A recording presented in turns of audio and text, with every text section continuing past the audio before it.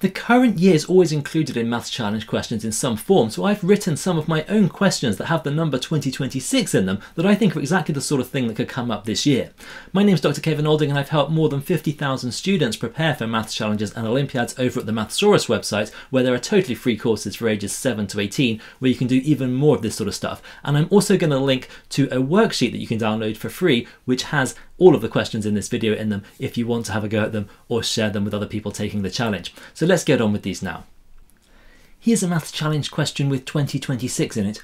What is the value of 2026 times 2026 divided by 2026 plus 2026? The idea of this sort of question is not to do too much calculation, but to use whatever tricks we can.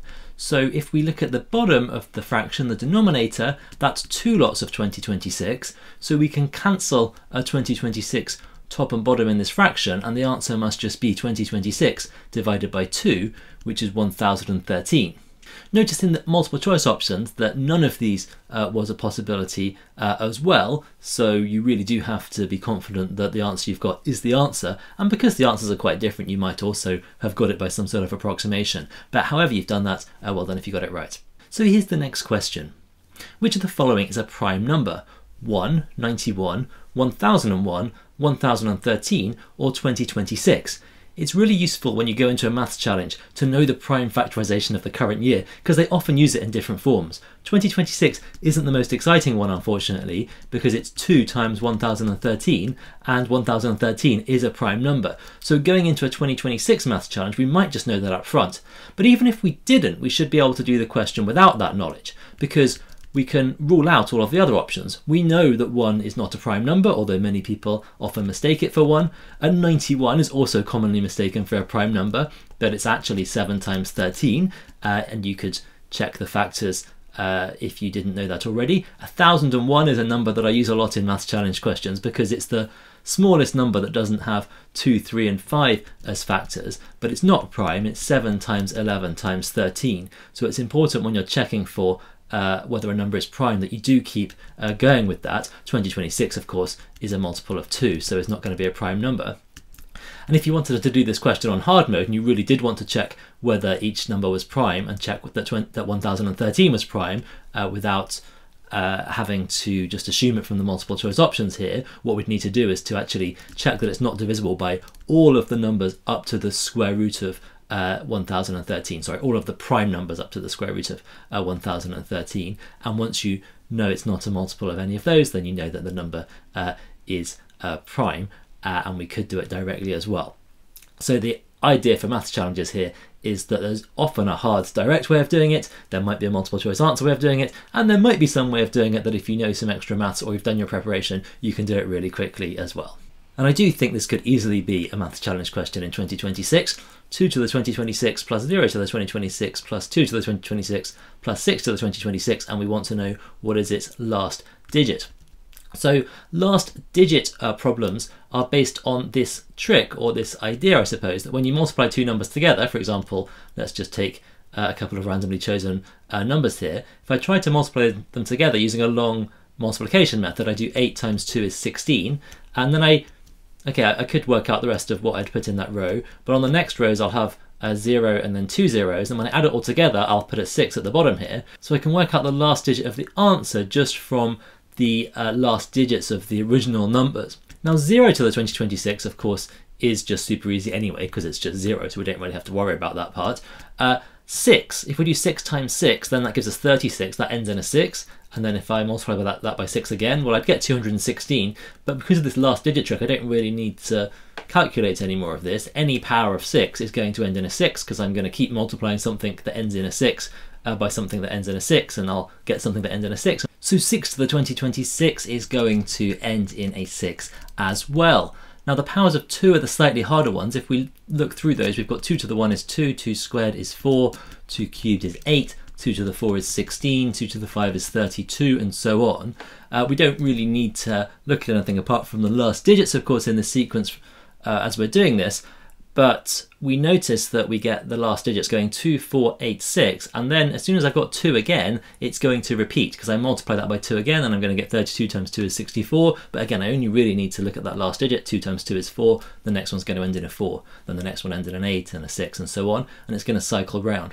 So we just need to know where 2026 fits in that pattern. So all of the multiples of 4 are going to end in 6s, and we've got 2024 as a multiple of 4. So 2 to the 2024 also ends in a 6. 2 to the 2025 then is going to end in a 2, and 2 to the 2026 then ends in a 4. And to put this all together then, we just also need to realize that when you add numbers together, we only need to know the last digits as well. The same trick applies, that the last digit of the sum is going to be the last digit of the sum of the last digits. And we get 4 plus 0 plus 4 plus 6. That gives us 14, and so the last digit of this number will be a 4. Can you see where 2026 is hidden in this question? It says, how many even factors does the number 2028026 have?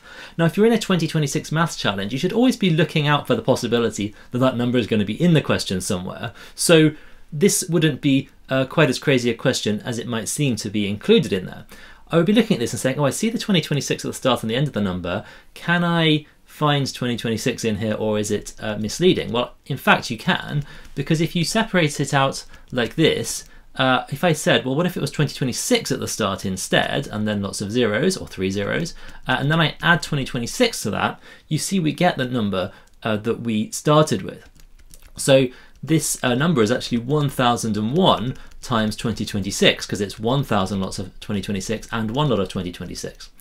And 1001 comes up in the maths challenges all the time because you can factorize it with a little bit of difficulty if you haven't seen it before. But if you have seen it before, you can obviously write the answer down straight away. It doesn't have 2, 3, and 5 as factors, but it has the next prime numbers as factors, 7, 11, and 13. And 2026 is 2 times 1013. Again, make sure you go into a 2026 maths challenge knowing the prime factorization of 2016 and the fact that 1013 is a prime number. That would be a lot harder to check in the time if you didn't already know it. To get an even factor of this number, we're going to need to include 2 in the factorization of whatever factor we choose. And then any other combination could go with that. So I could do like 2 times 7 or 2 times 13 or even something like 2 times 11 times 13. But I can only choose each of those other factors exactly once, of course, but we must have that 2 in there. And then it's just a question of, okay, which of these other factors am I going to include when I construct this factor? I could include just the 2, I could include the 7, the 13, and the 1013. I could do any combination of those. So how many ways are there of doing that? We don't need to write them all out here. I'm either going to include the 7 or I'm not. I'm either going to include the 11 or I'm not. So there would be 2 times 2 combinations there that just include the 7 or the 11. Notice if I don't include any of them, that will just give me 2 as a factor, and that's a perfectly valid choice as well. If I include the 13 or not, then I multiply it by 2 more options, because it's each of those choices I had that used the 7 and the 11, either combined with 13 or just as they were before, and then I can take all of those options I've got with the 7, the 11 and 13, and I could either multiply them by 1013 or not, and that gives me another 2 choices there, for a total number of even factors there of 16. So very well done if you got that right. So will this be a question in a 2026 maths challenge? Well, I've written it myself, so probably not exactly, but they might ask something a little bit like it. Which of the following is not a factor of 2026 to the 2026? And we've got these 5 multiple choice options here: 16, 48, 64, 1013 to the 1013, and 2026 to the 2025. Now, it's really useful to know that 2026 is 2 times 1013, and that's its full prime factorization. Here, so long as we notice that we can write it as 2 times 1013, it doesn't really matter if we know that 1013 is prime or not, but that means that we could write this enormous number as 2 to the 2026 times 1013 to the 2026, and hopefully that makes this question a bit more accessible. Firstly, 16 is 2 to the 4, so that's definitely a factor, isn't it? We've got 2 to the 2026 as a factor, so 2 to the 4 is certainly going to be a factor. 64 as well, 2 to the 6, that's also clearly a factor here. Now let's look at some of the other options. 1013 to the 1013 might not have been obvious at the outset that it was a factor, but now we've written it out like this, we could see, well, if we just multiply that by the 2 to the 26 and by another 1013 to the 1013, we get that number 2026 to the 2026, so it really is a factor. and then 2026 to the 2025, well, if I just multiply that by another 2026, I get 2026 to the 2026. So they are all factors. You might also just have spotted at the outset that 48 couldn't work because 48 is 3 times 2 to the 4. So 48 is a multiple of 3. It's got a factor of 3, but there's no 3's in the factorization of 2026 to the 2026. So 48 can't be a factor of that number either. So I've given a very full answer there. If you're in the maths challenge, of course, you could do it a lot more quickly and get that the answer was B and then just move on. But we like to do things thoroughly in the video explanations because you can learn a lot by thinking more deeply about the questions when you're preparing, and when you're actually taking the challenge, hopefully you'll be able to do them more quickly. I've snuck 2026 into a geometry question here in a way that they could easily do in one of this year's maths challenges. An isosceles triangle has one side of length 20 centimeters and 2 equal sides of length 26. What is its area in centimeters squared? So there's no diagram given to us here, so the first thing I would do is just draw a quick sketch of this. Doesn't need to be accurate, but try not to make it too inaccurate. So I've got these 2 equal sides of 26 and the other side of 20. And when we've got an isosceles triangle like this, we can draw a line down the middle here, perpendicular to the base, and that will split the isosceles triangle into 2 congruent right-angled triangles. And here they will both have a base of 10 because the overall base of the triangle is 20. So to work out the area of the triangle, I want to do half base times height. So I need to work out that perpendicular height. And we can do that now with Pythagoras' theorem, and that's just then the square root of 26 squared minus 10 squared. So you could do this calculation directly, which would give us 676 minus 100. So we're looking for the square root of 576 here, and you could work out or check that that's 24. Now, ideally in a maths challenge, you wouldn't do that arithmetic. You would have a faster way of doing it. And Pythagorean triples come up all the time in maths challenges, especially these 2 simplest ones. Pythagorean triples are whole number solutions, integer solutions to Pythagoras, the Pythagorean equation, a squared plus b squared equals c squared. So knowing that these 2 come up a lot, 3, 4 and 5, because 3 squared plus 4 squared is 5 squared, and 5, 12, 13, 5 squared plus 12 squared is 13 squared, you can check that.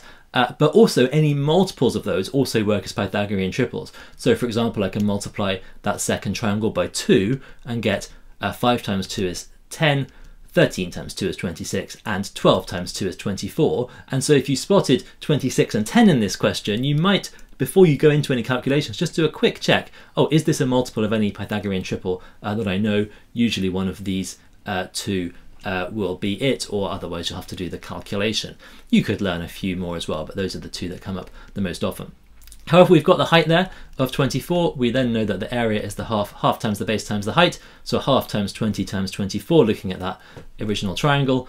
Half of 20 is 10. 10 times 24 is, of course, 240. And so we get an answer of B, 240 centimeters squared. I think this would make a nice 2026 maths challenge question because the numbers don't work out too badly in it. What's the angle between the hands of an analog clock at 2026? And in case you didn't know what an analog clock is, I have included a diagram here. So the first thing we want to do here is to think, well, 2026 is a 24-hour time. What time is that on a 12-hour clock? Well, that would be 8:26. So the minute hand would be here at 26, and the hour hand would be here, somewhere between the 8 and the 9. And that's the bit that makes this question a little bit tricky.